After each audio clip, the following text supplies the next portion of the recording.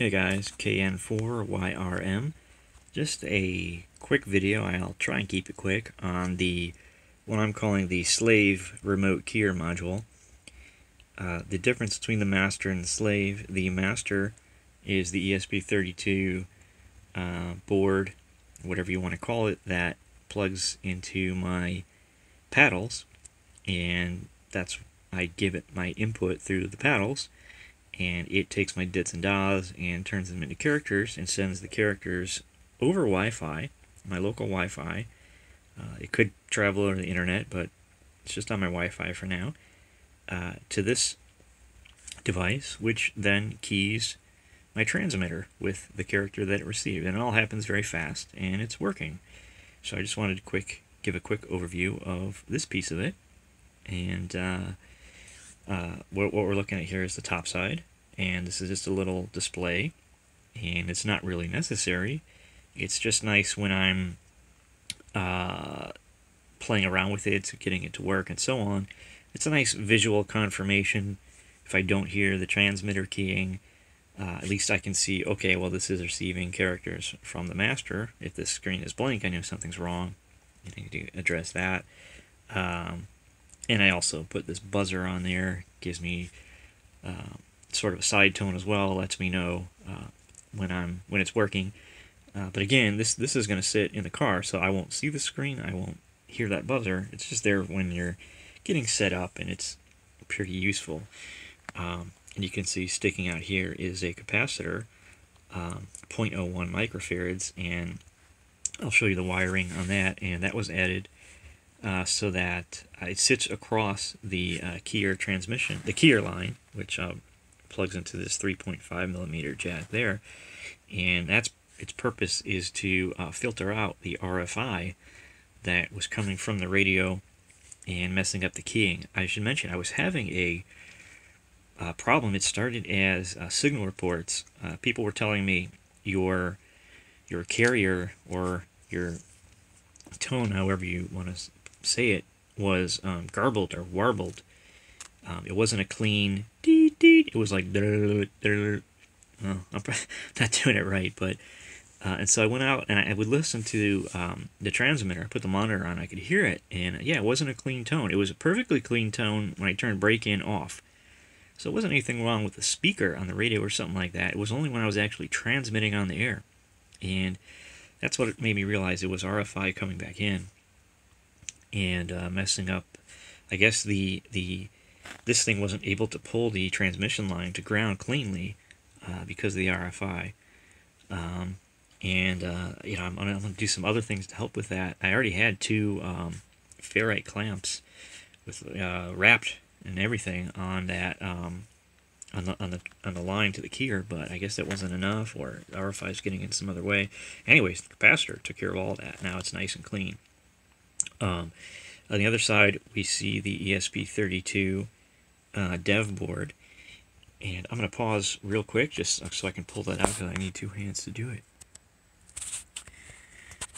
Okay, and I've just removed this from the female header pins that it sits in, and just you can get a look at, you know, the wiring. Nothing fancy. It's just, you know, prototype board, and all about getting her done. You can see the 3.5 millimeter jack. The green line is obviously the ground, and you can see that, you know, one of them goes back over to the capacitor. This yellow line goes back over the capacitor. I'm not going to sit here and explain all my wiring. It just dropped out of focus. I'm sorry about that. This is all just being done on a cell phone. But come on, there you go. We're back in focus, and you can see down here when my pointer finger's pointing at, that other component there is an optocoupler and a little resistor. And the way that works is that the ESP32 dev board, it sends the signal to the transmitter to key. You know, the whole principle is that this keyer tricks my transmitter into thinking it's a straight key. So it just tells the transmitter to hold the keyer down as if I were keying on a straight key, and that's how it turns my dits and das and so forth into what I want to send. So it uses this optocoupler rather than a transistor, and I went with optocoupler thinking that would help with RFI isolation. I don't know that that was the best decision anymore, but because of what turned out to happen, where I needed to add that capacitor to filter out the RFI, I don't know if some other circuit would have done a better job. But in any case, it's getting it done, so whatever, it works. That at the end of the day, it works.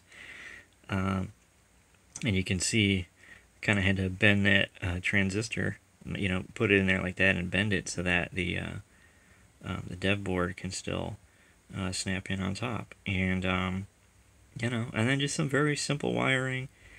You can see just using solder bridges to connect things. On the other side, well, it's not focusing, so you can't really see. But anyways, it's nothing fancy. Just a prototype. If I want to at some point, I have some of these ESP32 modules. So this whole piece, if you don't know, this is called a dev board, and there's a ton of these different dev boards for the ESP32, and this silver piece with the little PCB antenna on it, that's your ESP32 module, it's called. And these modules come in all different flavors. They're more or less the same size, slight differences, and differences in feature sets, and memory, how many cores, and so on. But this silver thing is your ESP32 module. Underneath this silver cap, which is just a shield, the ESP32 chip is actually inside of there with some other circuitry and so on. So, like the really black belt microcontroller guys, they might buy an ESP32 chip, just the bare chip, and build the supporting stuff around it the way they want. But I would say the vast majority of people just buy these module board, the complete dev boards that have, the USB interface, maybe even battery charging and stuff like that. But if you can't find a board that does what you want in the right form factor, you can just buy this module, this little silver piece here, and design your own PCB, get them printed, and then you have whatever you want. And I've done that with other ESP32 projects unrelated to ham radio. I don't know if I'm going to bother to do that for this project. I might. I don't know. We'll see how it goes. I'm going to let this thing prove itself for a few months before I decide, okay, do I want to do that? Anyway, I just thought I would mention that because that was something I really didn't understand when people would use the term ESP32 module or chip or dev board. I didn't know the difference. So I'm just sharing that. Alright, and then I guess the final thing I'll talk about real quick is the case in 3D printing. And that is, instead of building one case, this is my advice. This has been so helpful on so many projects. Look up polypanels. Polypanels. And the polypanel concept is these three. I can't even describe the shape. And the camera's not going to capture it for you. But they snap together and they snap apart. And I use PETG. And they snap together, snap apart, and they rotate, and really the whole concept is this 35 millimeter long section, but you could make the shape it any way you want. And people turn these into art. They turn them into so many different things because they don't just snap together. They kind of rotate. Just Google it, look at the YouTube videos, and you'll see what I'm talking about.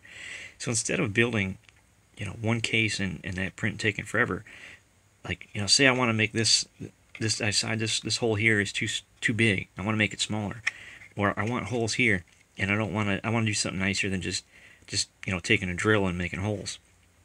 I'd have to reprint the whole case. But if you take this polypanel approach, you can just pull out the panel you want, snap everything back together. Also, like ham radio, where you're doing all kinds of prototyping and making changes along the way, and you can figure out ways to get your case closed with You know, I use brass fittings sometimes, brass inserts with screws and stuff like that, but this is so easy. You just, you know, I won't do it because I need two hands right now, because it takes a little bit of force to get these things to snap together. But I'm just going to snap this in place. So what, you know, what's going to happen is this guy is going to go, actually he's going to go the other way, but you know, you get the point. He's going to go in there, and then this is going to snap on there, and I'll just use a little bit of, you know, packaging styrofoam, or, you know, paper, or maybe even hot glue, whatever, just to, you know, keep this from jiggling around in there. Just hold it nice and firm. So are these poly panels waterproof because of that edge? No, they're not. So if you care about waterproof, you know, but you could always run a bead of hot glue or silicone or something and seal up the little holes there, you know. But I don't care about waterproofing. This is in the car. It is just to, you know, give it some protection so that loose wires or, you know, whatever, something doesn't, I mean, because, you know, this just can't be left like that. Something bad will happen. Anyways, this video went a little longer than I thought, but thanks for hanging in there. All right, that's that. KN4YRM, and I'll hopefully get you on the air.